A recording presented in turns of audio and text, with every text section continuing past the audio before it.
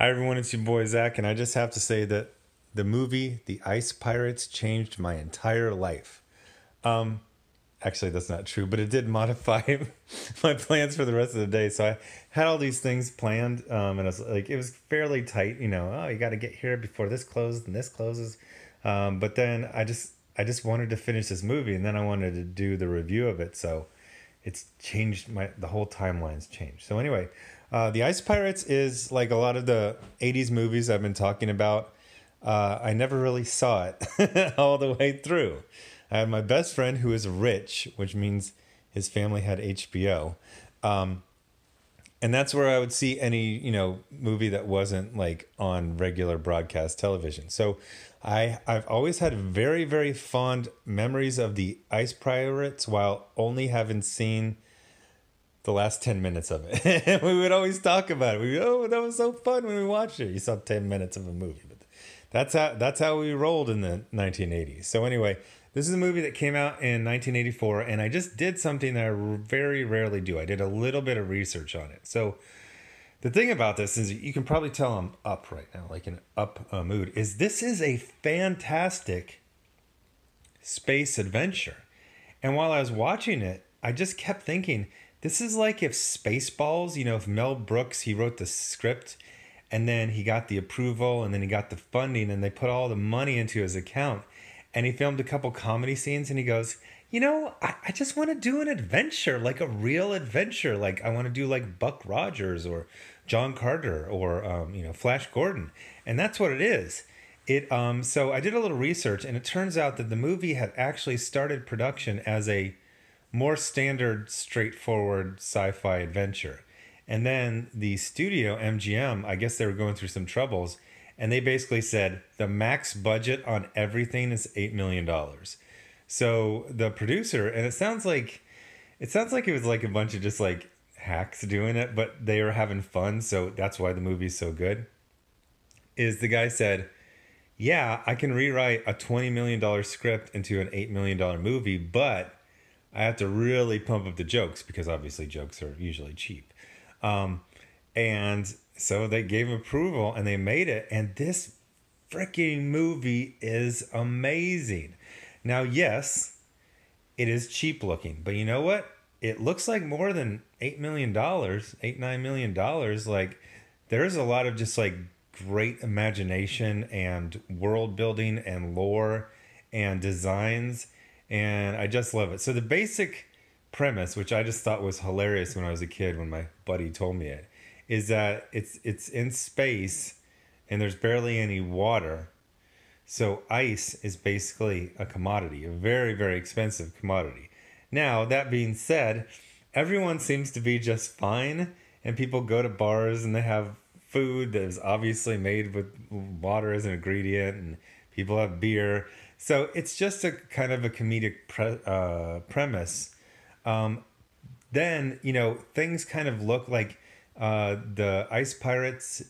And most of the people in this world, well, some just dress like generic like background characters in a Mad Max movies, but the main guys, the bad guys, the Templars, and then the ice pirates, they basically, it's like they got a bunch of costumes from a Robin Hood movie shot in like 1940s, and then they kind of just discoed it out, and then they threw in some random stuff from like 1700s like French military uniforms. Like it's just wacky. And if you see this the poster, which is the thumbnail I got right here, there's a guy over on the left. His name is like Michael D. Roberts, and this is a movie from the 1980s, so it's very like 1980s. So black guy usually meant like comedy sidekick back then. So he's making like this ridiculous comedy face in the poster, but the character is actually like freaking awesome. He's like the second in command. He's the one who's like calm, knows how to fix things, figures things out. And then Robert Urich is basically like Captain Blood. He's just like the Errol Flynn cool space pirate. And man, he is freaking fantastic. So the only thing I really know Robert Urich from was Spencer for Hire, which kind of fell down the memory hole, but it was a fairly big hit, consistent hit on TV in the 1980s. That's all I knew him about. By the way, if you don't see this movie for any other reason, see it to see Robert Urich's hairdo. At first, I thought it was just some crazy wig, but sometimes the wind blows and it looks like his action. So it's hard to tell from the poster, this image right here, but it is literally a perm. And if you're younger than 30, you might actually not know what a perm is. A perm is when someone would go into the hairdresser and they would use chemicals and curlers to give you kind of like a permanent curl. Now it would wear out. I don't even know how long it wore out, but you would actually see it on guys. If you're a comic book fan and you ever seen pictures of Todd McFarlane when he first started his career, he had a perm. If you ever saw like a white guy with like tight but big curls, that's a perm. Hall and Oates. Oates. He had a perm. So anyway, it's a perm on the top and the sides, and then it turns into a straight hair mullet in the back that goes into a ponytail. It's the craziest thing I ever saw. So anyway, it's the Ice Pirates, and there's a princess. And again, like at the beginning, it's very, very Spaceballs. So I was like, okay, whatever, that's a princess. That's the main guy. That's the comedy sidekick. But then it almost feels like 20 minutes in, like maybe they filmed this in order and the studio stopped asking for dailies. And they're just like, everyone, like, it's like they had like a meeting and they go, hey, we're all hacks, right? And they're like, yeah, we're just hacks. And we just go from one job to another. It's like, I have a confession. Like, what is it? They go, I actually like this movie and I'm trying really hard. They're like, oh my gosh, I like it and I'm trying. I thought I was the only one. It's like, no, but I kind of noticed that like everyone's trying. Like the woman that got to play the princess, who was like totally Deja Thoris, like 100%. And honestly, Robert Urich back in 1984, he would have made the perfect John Carter. So she's doing like this really good acting, which is kind of funny because then you have other, like some of the bad guys. People are dressed like it's like Robin Hood Men in Tights in space.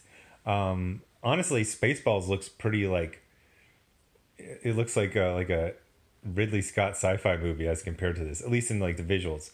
But it's just fun. Like there's this whole like world building. Like everyone has these robots, but the robots are not very good and they're always kind of falling apart.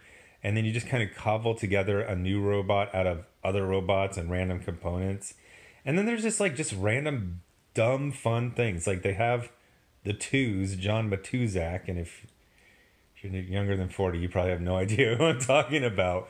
But he's in it. And at one point he's just like this funny guy. He just randomly gets introduced. Like they got captured and they're going to be made into eunuch slaves. And they're like, oh, we're going to this planet, and they make everyone into eunuchs except for if you're a monk, because they're afraid that God might be real. So there's this monk there, and you're like, okay, whatever. And then they show them land, and everyone's getting off, and then John Matuzak is he's wearing the monk's robes, obviously beat him up or just stole them, and he's like, have a good day, my brothers. And then he kind of disappears. And then the part where I actually realized that I was enjoying it just as an adventure and not as a comedy is the point where the two leads, they're literally about to be gelded, castrated, to be made into eunuchs. And then they're going through the machine that literally has like chomping jaws.